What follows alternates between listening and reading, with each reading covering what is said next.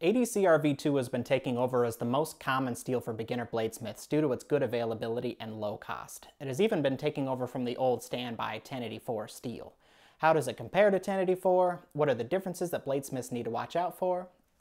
I have also seen a wide range of recommendations for heat treating ADCR-V2. Why the different recommendations and what is best? I've got answers to all these questions and more, so keep watching.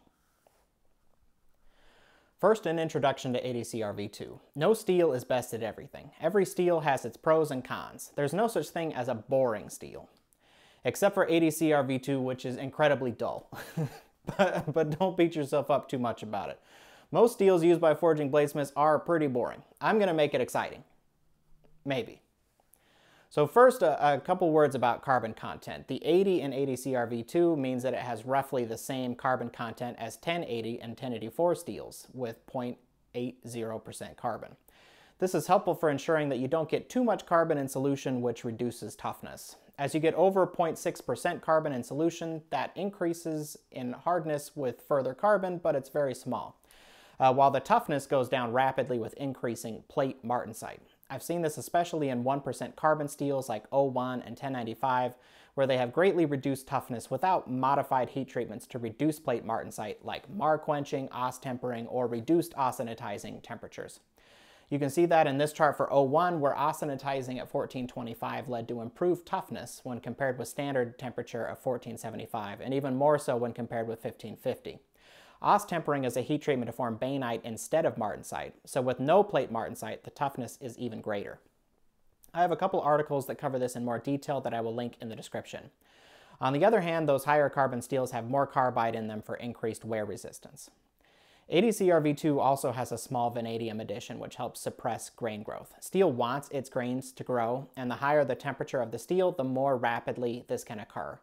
With a vanadium addition to a low alloy steel, there's an array of small vanadium carbides that pin grain boundaries and greatly reduces grain growth. This is helpful with high forging temperatures and reduces the risk of overheating during the final heat treatment.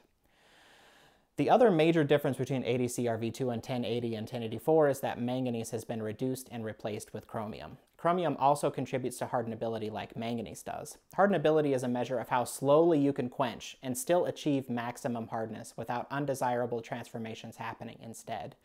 However, chromium creates differences in other areas of heat treating that we will get into later.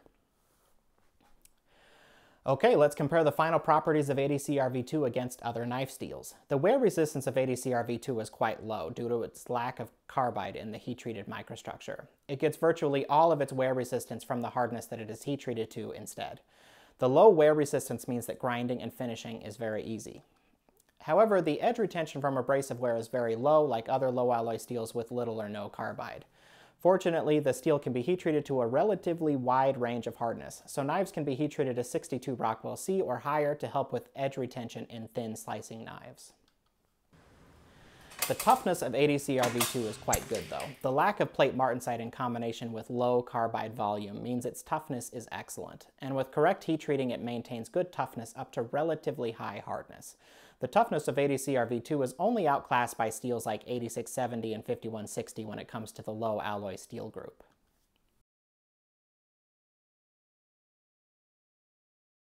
Oh, hello. I was just looking in my book, Knife Engineering, for my recommended temperatures on heat treating ADCR-V2. It's an excellent reference for all of the things that I forget all the time. You might find it to be a good reference too. There's a huge range of different heat treatments that are used by bladesmiths for steels like ADCR-V2. It can be incredibly confusing because many of the heat treatments seem to contradict each other. And some of them are overly complicated and have too many steps. I think they might be trying to make up for using boring steel by overcomplicating the heat treatment.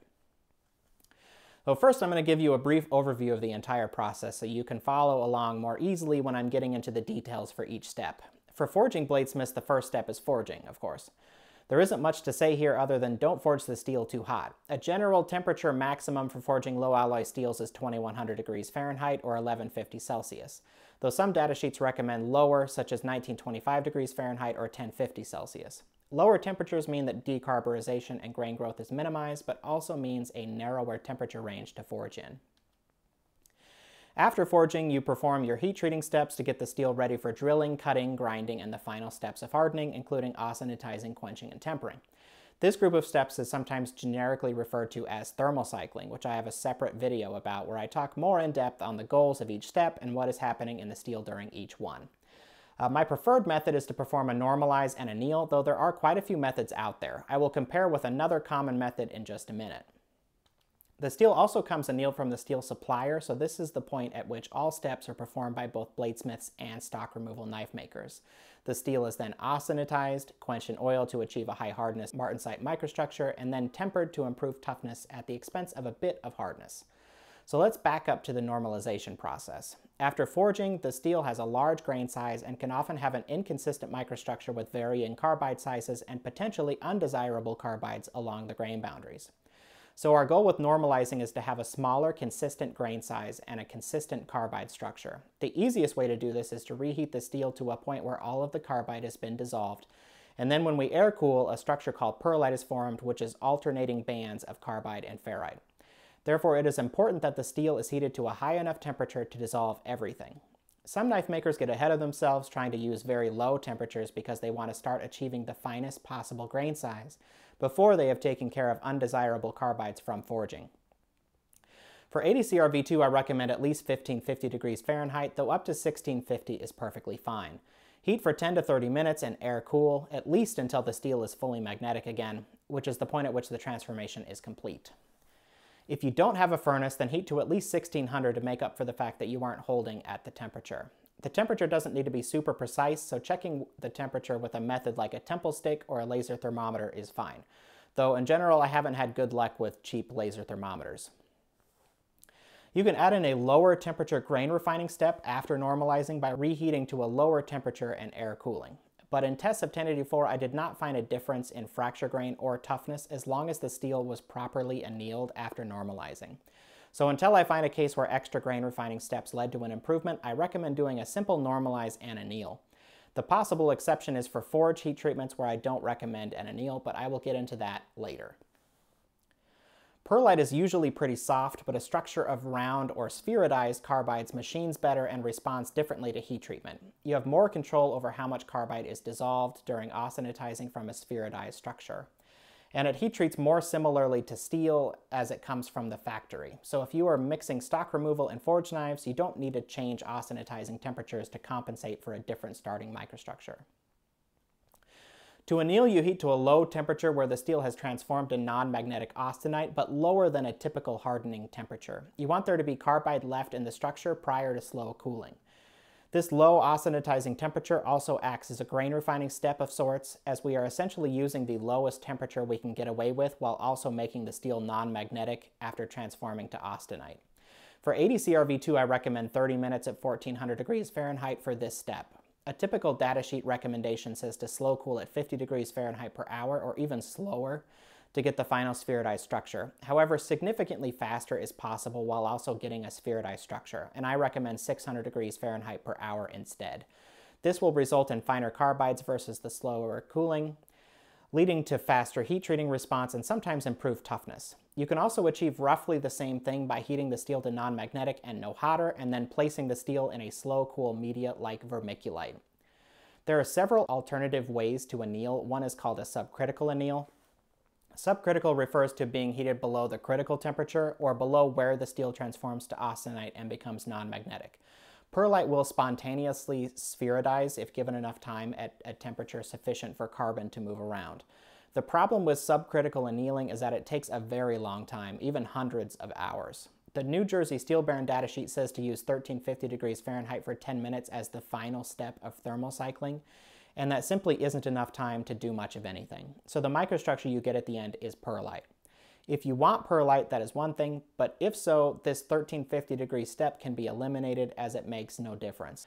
So before we get to the final and most important heat treating steps, I want to remind you to subscribe to the Knife Steel Nerds YouTube channel. Just imagine if I were to have another video about a topic just as exciting as ADCR V2 and you missed out on it. I could talk about cutting edge steels like 1095 or surgical stainless or who knows.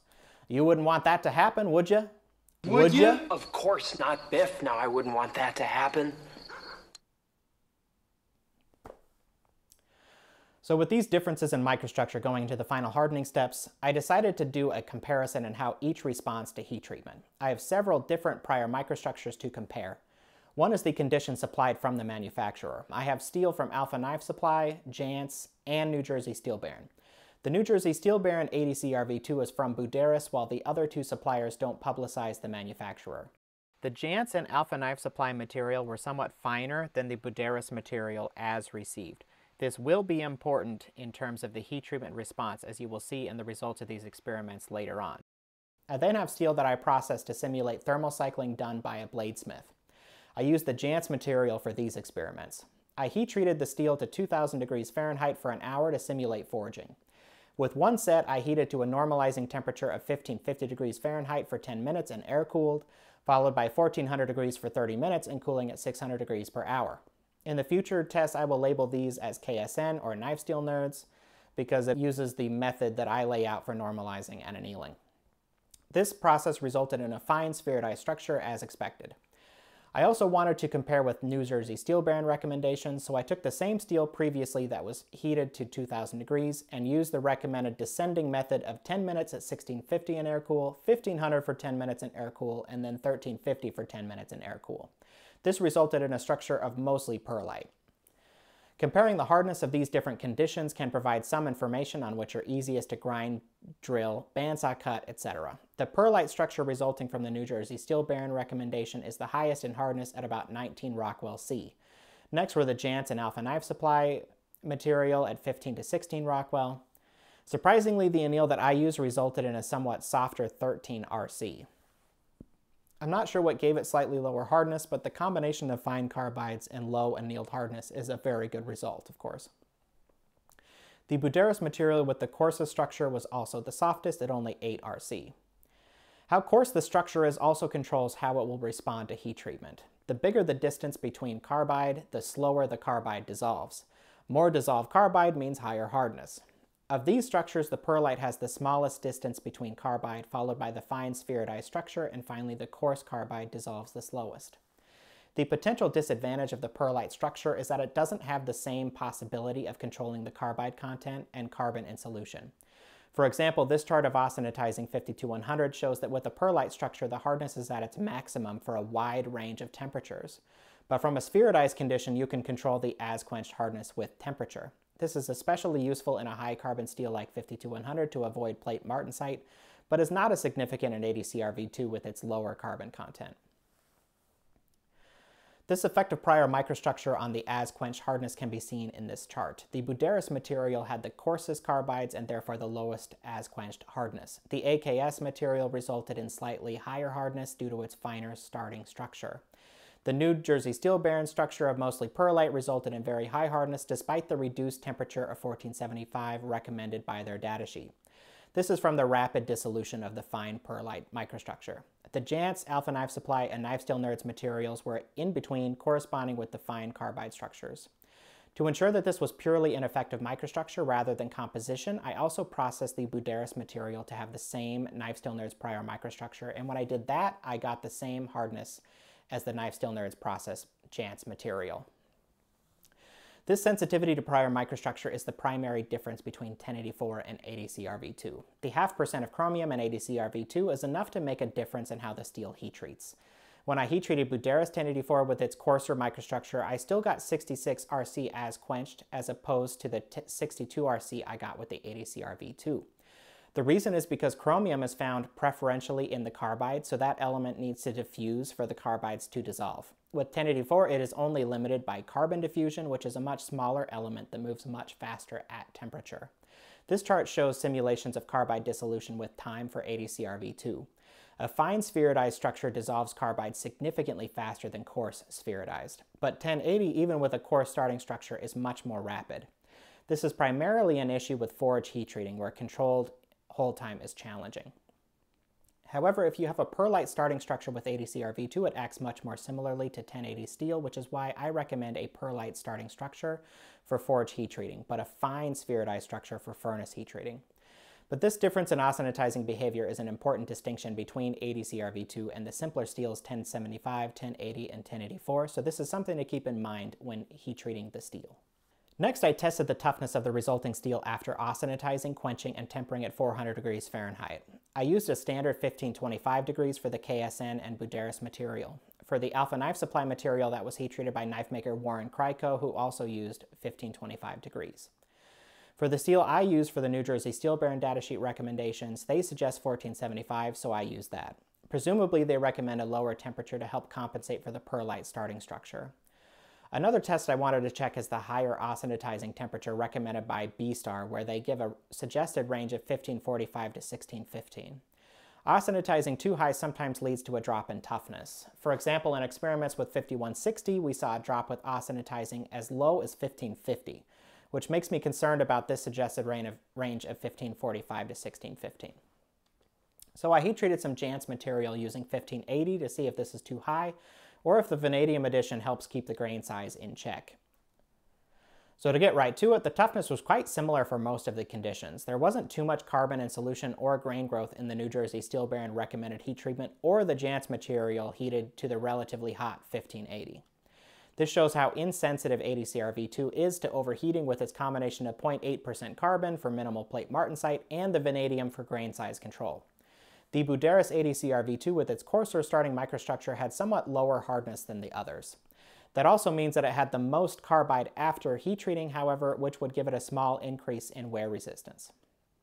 The Alpha Knife Supply, Jantz, and Knife Steel Nerds conditions also have some amount of carbide corresponding with how fine the microstructures were to begin with. The steel that was heat treated using New Jersey Steel Baron recommendations has almost no carbide left after heat treating, so its wear resistance is reduced. This is because of the perlite starting structure going into austenitizing, which rapidly dissolves. I also compared the toughness between using two different oils. For the conditions that I heat treated, each was quenched in Parks AAA at 120 to 150 degrees Fahrenheit. The New Jersey Steel Baron datasheet says that a medium oil should be used with ADCR-V2, and that if fast oil is used, it may result in reduced toughness. However, the Alpha Knife Supply coupons that Warren heat treated were quenched in Duratherm 48, which is a fast oil equivalent to Parks 50, and the toughness was not reduced relative to the coupons quenched in AAA. The main reason to use medium or slower oils is to reduce the chance of warping rather than concerns with toughness. In my previous study on various quenching oils, I tested 1/4 inch thick ADCR-V2 as one of the comparisons. This was Buderus steel that was heat treated as supplied at 1525 for 18 minutes. The soak time is longer than a typical 10 to 15 minutes because of the greater thickness of the material. The hardness was about 62 Rockwell C with a fast quench because of the relatively coarse structure of the Buderus material. There were some inconsistent readings with the slow Quench Oil and canola oils, and I couldn't tell if the hardness was actually reduced from insufficient cooling rate or if this was some kind of artifact. I also got some questions after reporting the results if the microstructure of the Buderus material would negatively affect the hardenability of the material. In fact, a coarse structure usually means increased hardenability. An array of fine carbides means there are more sites for perlite to start forming during cooling, meaning that a faster cooling rate may be required for full martensite formation and max hardness. If the hardness is reduced relative to a fast quench, that means you have formed some perlite. This isn't only bad because hardness is reduced, but perlite is both a soft structure in the steel on a microscopic scale and also reduces toughness. So we want to make sure we are quenching fast to avoid perlite formation. So I cycled the ADCR-V2 to give it a fine spheroidized carbide structure using the same Knife Steel Nerds recommendations as before. I then did the same 1525 austenitized for 18 minutes and quenched in Quench Oil, which had resulted in only 60 RC with the as-received material. But after the processing to give it a fine spheroidized structure, the steel was 66 Rockwell C and it maintained that hardness through the entire 1/4 inch thick cross-section. So this is a pretty good result overall. It's very satisfying to perform heat treatments to improve steel behavior, and it works out as intended. It's like taking a sad, oil-covered duck and cleaning it with Dawn dish soap. Look how happy he is now. I next tested some ADCR-V2 that I cycled to have a perlite structure to see if that affected things, and I reduced the austenitizing temperature to 1475 to match the New Jersey Steel Baron recommendation. The hardness was 65 RC with Parks 50, but was reduced to only 62 RC with the Quench Oil. Another factor that can reduce hardenability is using a lower than normal austenitizing temperature. This can be an issue when heat treating in a forge or other uncontrolled method. So I reduced the austenitizing temperature and held for only 10 minutes. With the time required to heat the 1/4 inch material, it probably spent very little time at 1450. In this case with Parks 50, the hardness was only 61 RC, probably due to reduced carbon in solution, though it's possible that hardenability was reduced enough to contribute to lower hardness. But quenching and Quench All showed a definite reduction in hardenability, where it only reached 55 Rockwell near the surface and 52 at the center. So with a spheroidized starting structure and a good austenitize, ADCrV2 can be quenched with a wide range of oils, even with 1/4 inch thick stock. But with perlite and under austenitizing, a fast oil is necessary unless the stock is thinner than 1/4 inch or bevels are partially ground prior to austenitizing and quenching. We also measured hardness and toughness for the Alpha Knife Supply heat-treated coupons with a range of tempering temperatures. Using a temperature of 300 degrees Fahrenheit resulted in 63.5 RC, which is a relatively high hardness. The hardness is reduced by about 1 Rockwell per 50 degrees above 300. The toughness is also increased by tempering at increased temperatures until 450. When tempering at 500 or 550, the toughness was reduced by a phenomenon called tempered martensite embrittlement. When the martensite is tempered, carbon is allowed out of solution by precipitating out as small carbides. These carbides get larger with increasing temperature until a point is reached where larger carbide plates form that are detrimental to toughness. So even though the hardness was reduced by tempering higher, the toughness is also lower, so the properties are overall worse. So the acceptable tempering range is between 300 and 450 degrees. That gives a range of hardness from 60 to 63.5 RC, which should provide an adequate selection of properties. Okay, so we went through a lot of different tests and combinations to arrive at the final recommendations. So I'm going to summarize the recommended heat treatments for different situations. First, forged steel with a furnace to heat treat with. Normalize at 1550 to 1650 degrees for at least 10 minutes, followed by air cooling. Anneal by heating to 1400 degrees for 30 minutes, followed by slow cooling at 600 degrees per hour. Austenitize at 1525 for 10 to 15 minutes for 1/8 inch thick material, followed by quenching in a fast or medium oil. Temper at 300 to 450 degrees twice. Next, heat treating with a forge to heat treat with. Stock removal or forging. Normalize by heating to 1600 degrees. Check temperature with a temple stick or laser thermometer. Heat to non-magnetic and no hotter, and quench in a fast oil. Temper at 300 to 450 degrees twice. This is the method that I developed for heat treating without temperature control. This allowed me to heat treat 7 different steels in a forge with no prior experience, and all of them had good hardness and toughness, including ADCrV2. You can watch the video about my forge heat treating to learn more. Forge heat treating is not something I recommend in general because furnace heat treating provides much more consistent results, and you can dial in the heat treatment parameters to have optimal performance. I'm an engineer and I love my furnace and the consistent results it gives me, and I can't imagine heat treating a product I would be selling with a forge heat treatment. But I know people are still going to heat treat with a forge, so you might as well do it with a method that is more likely to work. And using a perlite starting structure allows you to heat to non-magnetic without guessing about how much hotter to go, which makes things much more consistent. You can add an optional grain refining step in between the normalize and the final austenitize and quench. This is done by heating to non-magnetic and no hotter and air cooling. The more grain refining steps you add, the more spheroidized the structure will be, and the more it will act like annealed steel, making the final austenitize more challenging. So if you add this step, just do it once. When doing furnace heat treating, the grain refining step isn't necessary because the anneal also acts to refine the grain size. Okay, next, stock removal using as-supplied material with furnace heat treating. Austenitize at 1525 for 10 to 15 minutes for 1/8 inch thick material, followed by quenching in a fast or medium oil. Temper at 300 to 450 degrees twice. All right, hopefully you learned a thing or two about ADCrV2, and hopefully I managed to make this boring steel interesting. All of the different heat treating tests were fun, actually. We were able to illustrate a lot of different aspects of heat treating low alloy steels, and the micrographs helped to show what was going on as well. With all the different conditions that the steel can be in and all of the different heat treatment recommendations out there, this steel can look a lot more complicated than it is. If you follow the basic steps of normalize, anneal, austenitize, quench, and temper using the temperatures I recommend, it will turn out great, I promise. Or you can keep heat treating in a forge and rolling the dice. It's up to you. Stock removal is even easier because we can skip the normalize and anneal steps. So happy heat treating, bye everybody! Thank you to all our new Patreon supporters. Patreon is a service that allows us to pay for all of these experiments that we do. The video is free, but all of these experiments are not. So thank you to everyone who comes and supports us on patreon.com/knifesteelnerds. We use that money for all these experiments and for the outside experiments that we're doing and for the video and video editing. It all costs money and Patreon pays for all of that. So thank you to everyone who supports us, and thank you to anyone who's considering supporting Knife Steel Nerds through Patreon.